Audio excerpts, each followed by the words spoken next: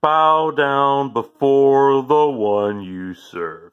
You're going to get what you deserve. Bow down before the one you serve. You DVR too much shit now. You can't watch it before it's full. You watch too much TV, you know. Da, da, da, da. I thought this would be an interesting intro, as I know the captain loves original music, and this is my reply and rebuttal to his take on the Mediasonic Homeworx with an X WH150 tuner and DVR. So here we are. As you can see, my configuration setup is a lot different than his, in the realm that I don't name or edit anything. I just leave it raw, and it's a little more confusing, but you have to figure out the time, the date, and then the file format. And that I have a Simpsons that's about to start there. Shows how much space it's using, what date it is, and basically I just use this to record the Simpsons, Family Guy, and maybe some PBS content. It's a nice device. I like it overall. I'm glad I got it. It was probably about $30-40 for the box itself, the one that you can see right there that has no lights on. There we go. The sun's kind of hitting it better, so you can see it over there. And this is a cool device. I've really gotten my money for it, out of it, and I'm kind of debating if I'm going to upgrade to a fancier one. It's nice in the realm of how adaptable it is to various situations that one would want to view media content from, especially live media content, as this has an ATSC 1.0 tuner built in. So if your television, if you have an old CRT TV or other television that doesn't have a compatible receiver built in for that, like you don't have a QAM tuner to optimize your channel signals, and that, you can get a fair amount of value just from that box in and of itself. And I'll go through that here in a minute. Some of the other things with it that are nice is that it comes in both composite, RCA, and HDMI for an output on the signal. So you'll get a fair amount of value with that as well. It's a very simple, probably looks like a 90s, early 2000s interface for this. And I've looked at a lot of these. The guy who I found this from originally was Tyler the Antenna Man. And then some of the other things that I've kind of gotten from it. I will plug Tyler's channel in the original video here.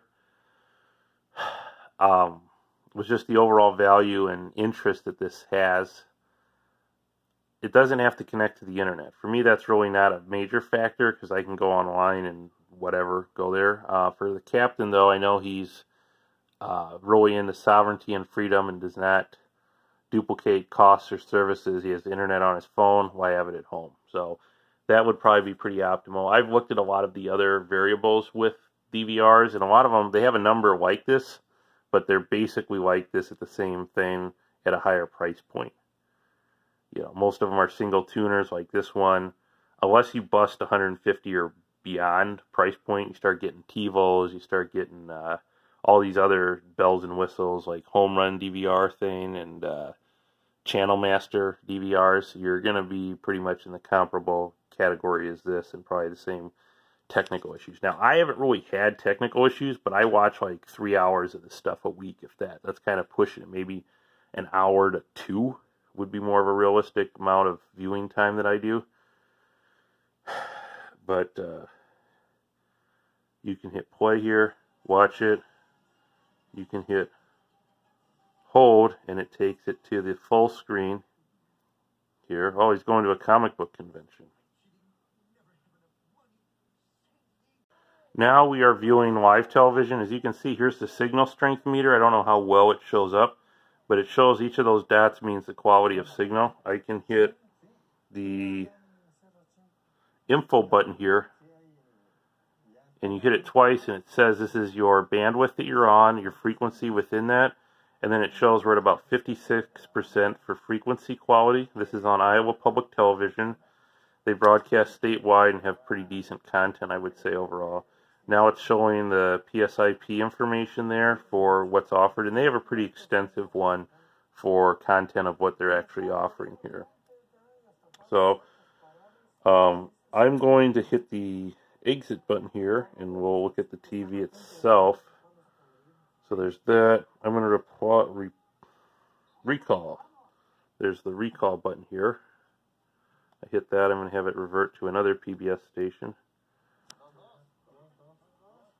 Well, I guess it's the same one, but okay, we'll try 4. So we're going to try a different one.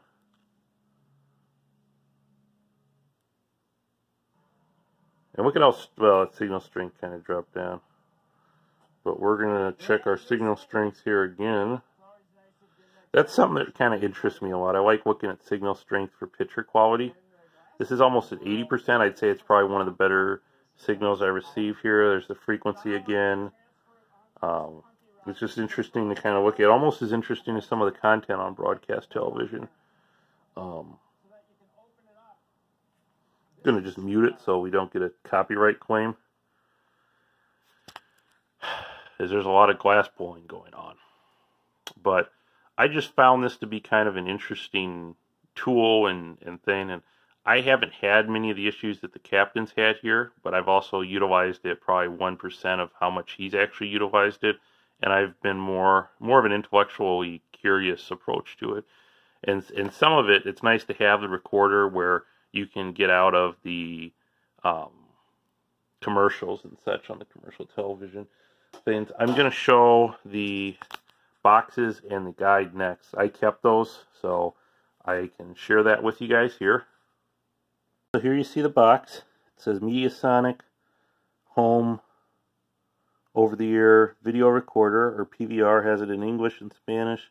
There are no subscription fees, freedom to set recording schedules, unlimited recordings, well, with one tuner. That's the only downside with it. It's just a nice little box. It advertises it as a PVR. You can see the box itself there from a different angle. You connect to the USB port on the front. The box that, or the DVR that I have, and also that the captain has, is the one that Tyler, the antenna man, recommended. It is self-powered through the USB. It doesn't use an external power supply, but it's still a pretty decent one. These are just configurations, wiring, all that stuff. Here is the box itself. It is a WH, so William Howard 150 PVR, and that's a personal video recorder. I like that there's no reoccurring cost, and it's pretty cheap and simple. And I think for someone who uses it minimally and doesn't really care much about broadcast television, like I'll watch weather, PBS, and then a couple of comedy shows here or there, this is really an optimal return on investment. You do buy back your time by not watching the commercials, and you do get the quality to review and rewatch certain programs. And this also doesn't use any data, which is pretty cool. Anyhow, Captain, I hope you have many more years of life-enriching content and viewership from that DVR. I've enjoyed mine. I'm not sure what direction I'm going to go in the next few months, though. I might try more of an integrated Roku one, because that just kind of intrigues me some, and I could just put this on a secondary television just for audits of quality for video and signal strength. So, hope y'all enjoy. Like, subscribe, fight in the comments section.